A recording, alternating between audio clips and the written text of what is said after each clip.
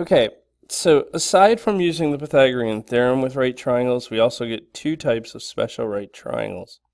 One is called a 45, 45, 90 right triangle. And essentially, this is an isosceles right triangle. Two of the sides have the same length. And I get two 45-degree angles.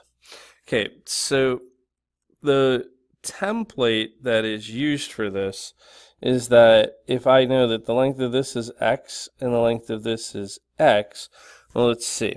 If I were to make the hypotenuse into c, then I have x squared plus x squared is equal to c squared, which means 2x squared is equal to c squared. If I take the square root of both sides, I get that c is equal to x times the square root of 2. So this is always going to be x times the square root of 2. So there's a couple things that are going on here, and we're going to look at how do you kind of work with this, okay? If I were given a 45, 45, 90 right triangle, so let's make one go this way, just for good measure. So, and I know that this is 3 and this is 3, then without doing anything else, I know that that's 3 radical 2, and I'm done. Now, the question becomes, what do I do if I know this side? And I know that this is a 45, 45, 90 right triangle. Well, the answer is pretty simple. You take that number, you divide it by 2, and you slap a radical 2 on it, which means this side is 4 over 2 times the square root of 2. Well, let's simplify that, right? Because that just becomes 2 radical 2. So that's 2 radical 2, because 4 divided by 2 is 2. And this is 2 radical 2. Okay, so you have two situations here. One is you're given the two congruent sides. If you know that, then you just put a radical 2 on it. The second situation is this guy where I'm given the hypotenuse. And in that case, I divide by 2 and put a radical 2 on it. So 4 divided by 2 is 2. Put a radical 2 on it, and that gives me those two sides. So that's how you work with 45, 45, 90 right triangles. All right, so our next move is going to be to look at the other special right triangle. Okay, the other special right triangle is what is called a 30, 60, 90 right triangle. And this thing is essentially half of an equilateral triangle. Okay, so this is a 60-degree angle. This is a 30-degree angle, right? This is x. So if it's half of an equilateral triangle, this side is going to be 2x. Now, let's kind of think about this. If I had x squared plus b squared is equal to 2x squared, means x squared plus b squared is 4x squared.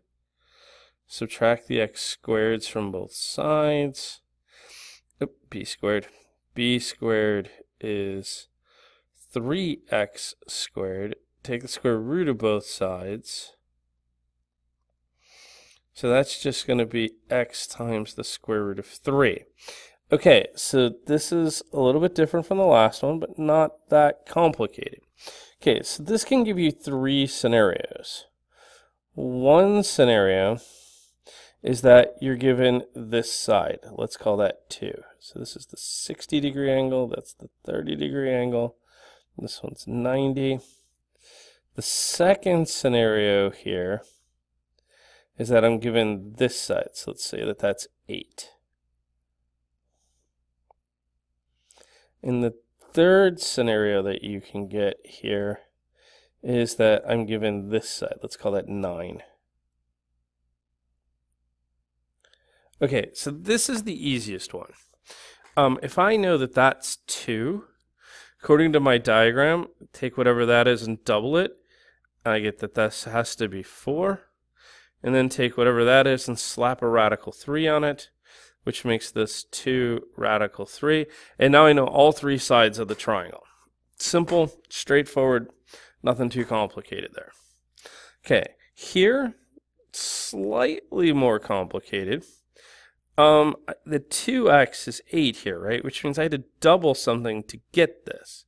Well, what did I have to double to get 8? Well, I had to double 4. Right, so that's 8, that has to be 4. Well, if that's 4, then I just put a radical 3 on it, and I end up over here. Okay, so this is the tricky one. This is like going backwards like in the other one. Here, this is supposed to be something times radical 3.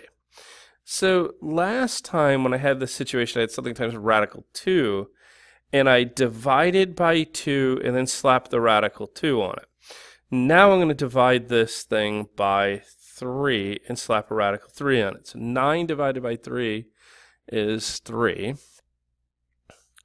And then I put a radical 3 on it. That's it. That's the length of this. And how do I go from here to here? I double that. So if I have 3 radical 3, this becomes 6 radical 3. And these are the 3 scenarios that you can see when you have a 30, 60, 90 right triangle. All right, so that's everything for that section. That's it for 45, 45, 90, and 30, 60, 90. We call those special right triangles, and we'll go from there. Thank you.